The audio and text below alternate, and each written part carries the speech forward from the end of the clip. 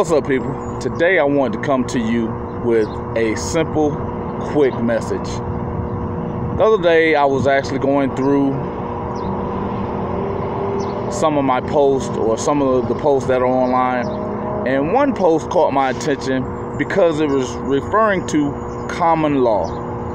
And for lack of better context in quoting it, the statement was, common law is not found in court cases.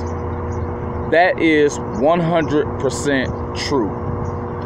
But it brought to my attention a television show that I had watched not too long ago from the original series of Law and Order, where the character, D.A. McCoy, he spoke about man only has the rights he can defend. Now, understanding the context of his statement offers you the context of the statement of common law is not found in Supreme Court cases.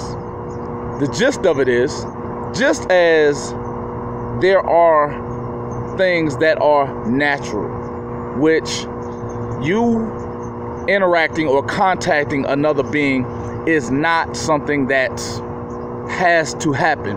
But in retrospect, we look at the fact that if it does happen, you have to have some form of defending yourself. And that's where the Supreme Court cases come in as far as common law. Common law is defended by the enactment and applying the Supreme Court cases that apply to you. It is like learning self-defense or even a martial art. That is what this entire series, this is what my entire channel is about. Understanding and learning self-defense, how to defend those rights of common law.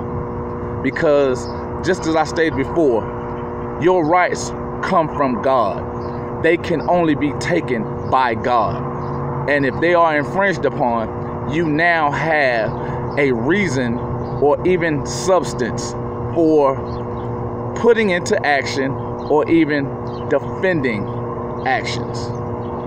So keep that in mind. Common law is not found in Supreme Court cases.